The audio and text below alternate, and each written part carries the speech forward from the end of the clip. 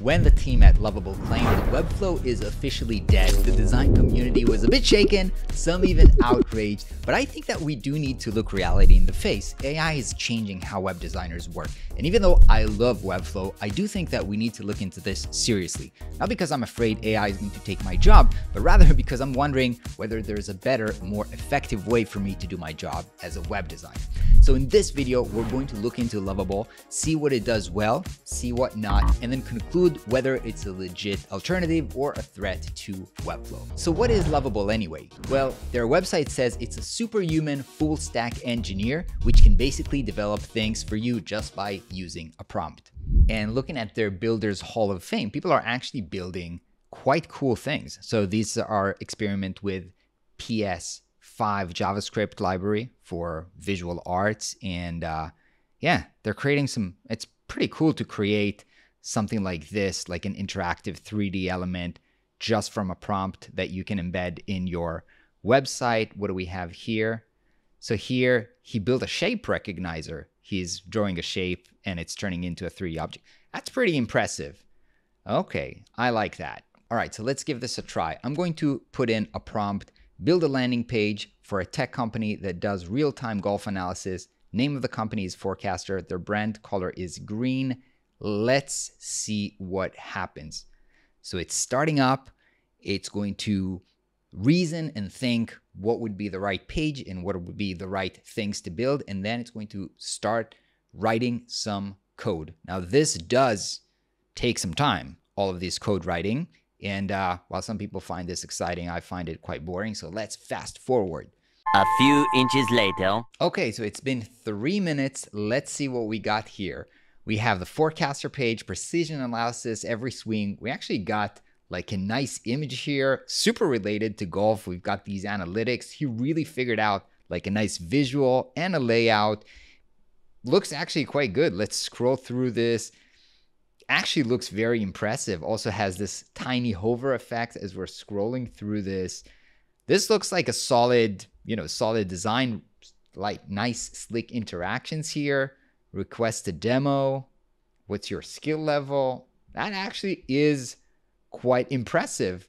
And this is actually, we can go ahead and open this up because this is already published. So let's see this here and let's see if this is actually responsive. So you can see we've got this here on the Lovable app. Very nice. Let's try to check if this is responsive. Yeah, this is even responsive. And with the mobile menu here, well, the mobile menu is not amazing, but still, I would say this is quite impressive. Now, to be fair, Webflow also has their AI builder from a prompt to get you to something, and we can discuss about which one gets them to a better quality. But the question is, now that it's here, what are we going to do with this? Obviously, this is just kind of like something to begin with. What happens if we want to edit this? So first of all, Lovable tells you here, you can refine this and customize. You can send this to GitHub if you want to publish it and so forth. Now, we can also click here, edit, and then we can click some of these elements, for example, the button. And then if I want to, in this case, I see that I can change, the margin on the sides. I thought I might be able to even change the color, but it looks like I can't really change the color natively. Let's discard this. But if I want to make some kind of changes, I'm going to have to write a prompt. So let's actually ask it to replace this visual with some kind of like a 3JS element, something interactive. Let's just see what it would do with this. So replace hero image with a 3JS interactive golf element. Let's see what would happen. So this is probably going to take a couple of minutes as well. So let's start fasting forward and see what happens. A few moments later. Okay, so we got build unsuccessful and something is just not loading here. So we can just click try to fix it and let's see what's going to happen. A few minutes later. Okay, so it seems that this is still not loading, and it seems like a lot of the interaction with these AI coding tools is just try to fix this error. So let's say site not loading, please fix it. A few inches later. Okay, seems like I ruined something. Never mind this. Anyway, I think that building from a prompt, whether it's with Lovable or with Webflow, is actually not a real use case, because in real web design, you have to work with your clients on the content. You have to plan the sitemap. You have to take the design to customize it and build the visual assets, and you'll usually do that with Figma. So let's actually go and work on a real project and see how Lovable is doing on an actual project. So here I'm in Figma and I have this landing page, and I've recently built this landing page in Webflow, and there's actually a full video that you can see me building this in Webflow. It took me 2 hours to fully develop this. And let's see if I can do this quicker using Lovable. Now in Lovable, you can actually see there's a Figma import here. And if I'm going to click it, basically is asking me to use a Builder.io Figma plugin to do this. So I'm going to do that. I'm going to select this page. I'm going to go here to the plugins in Builder.io. I'm going to try to export this into Lovable. However, it's actually going to tell me that this page is too big, right? It's over 3,000 pixels and it's just not going to work. And it's asking me to just export a smaller page. And actually, this is not like a huge page. So we're not going to be able to do it this way. I'm going to try something else. I'm going to just export this as an image, because I can see that I can also attach images here. So I've exported this as an image, and let's see what it can do. Obviously, it's going to be difficult because, you know, you have here text on the images and probably it won't be able to get the visual done right. But let's see how Lovable deals with this. So I'm going to take this homepage and I'm just going to write here, develop the attached landing page. Try to stick to the original design as close as possible. Let's go ahead. It's probably going to take a few minutes to run the code. So let's fast forward and see what we're getting. A few minutes later. All right, so a few minutes in and let's see what we're getting.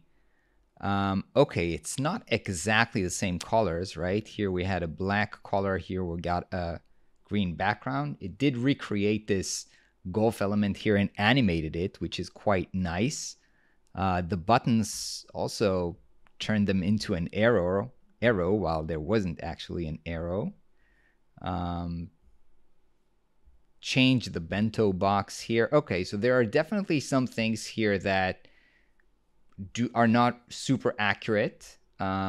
This is nice that we already have the the carousel, the accordion working and animating. So that's actually quite nice. Let's see what happens. Okay, so we don't have, for example, the image here of Tiger Woods. So let's see if we want to upload the image. So let's try to go ahead and maybe attach the photo here. And I'm going to say, use the attached image as the profile photo of Tiger Woods. Let's see if it would understand this, because I don't see another way to upload an image to here. A few moments later. Okay, so it's been like 2 minutes and it did work and it did replace the image. But this is already something where I'm thinking that's actually a problem. You know, if in Webflow I want to replace this image, I simply double click it and, replace it with a different asset. But here I'm going to have to wait 2 minutes every time I want to replace an asset. That already is a little bit troublesome. Now let's see, for example, if I want to change the look of this button, which here we need to have this kind of like green gradient. So let's try to edit. And if I click on the button, then let's see what we have here. I do have the font weight. I can choose like if the font, okay, so I can edit the font from here and the margins. The color does say inherent. What happens? Okay, so this is the color of the text. I guess maybe this is the background. Yeah, and it doesn't support gradients, I guess, yet.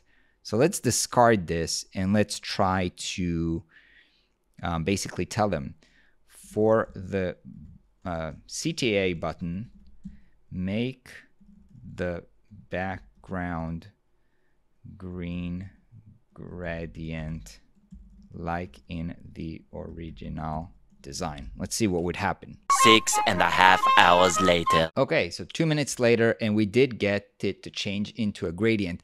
But I do have to say that, you know, compared to in Webflow, I go here and I just have like a very simple UI for the color and to fine tune the gradient.